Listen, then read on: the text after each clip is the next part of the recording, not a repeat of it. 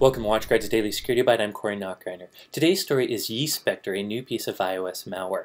Now, before I jump into the story, I'm sorry I haven't had a video every day. I'm attending IT Expo, a Gartner conference here in Florida, so I simply can't do a daily byte every day, though I'll try to do as many as I can this week. In any case, today's story is a new piece of iOS malware which was discovered by Palo Alto's research team. Long story short, they named this malware YiSpecter, and they found it spreading in China and Taiwan. Now, it spreads a lot like all the other Chinese iOS malware. Either you'll go to a forum and download a third-party app, or in some cases there'll be malicious advertising that redirects you to a site that tries to get you to install this app.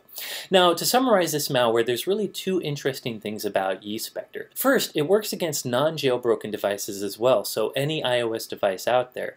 And second, it's the first in-the-wild iOS malware that leverages Apple's private APIs to do some malicious activity.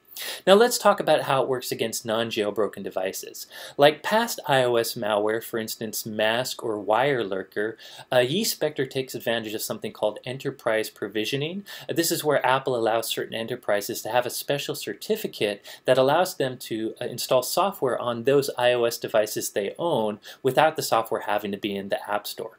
In any case, this malware takes advantage of this enterprise provisioning to actually force malware onto non-jailbroken devices. So in a nutshell, if you visit a malicious website with your iOS device, you might get a pop-up asking you to install this provisioning certificate to install an Apple iOS application, which could be malware.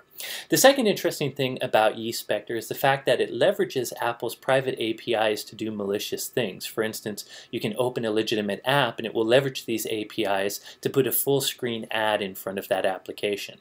Now, there's been research papers in the past talking about the potential of using Apple's private APIs, but this is the first in the wild malware that actually does that. That said, there's a lot of good news about this malware. According to Apple, the malware really only works against iOS 8.3 and earlier devices. Ever since iOS 8.4, they fixed some of the private API issues that this malware leverages. On top of that, installing this malware on a non-jailbroken device will require your users out there to accept an enterprise certificate.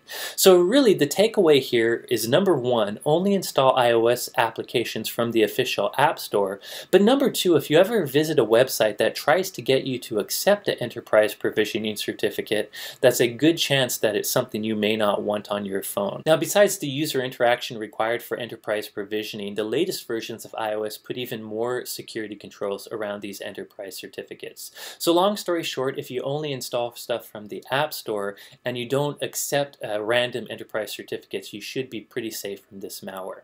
Anyways, that's it for today's story. Thank you for watching.